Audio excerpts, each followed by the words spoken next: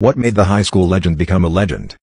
Our history teacher was ex-military, and he was absolutely jacked. Like this guy would bike 10 miles every morning to school, kept an ab roller in his classroom, would eat salads and beans for lunch every day, the whole shebang. Anyway, one day he gives our class a pop quiz. Jeff, the strongest, biggest guy in my class, goes up to him and asks, "If I can punch you in the stomach, and make you flinch, the entire class gets a 100 on the quiz."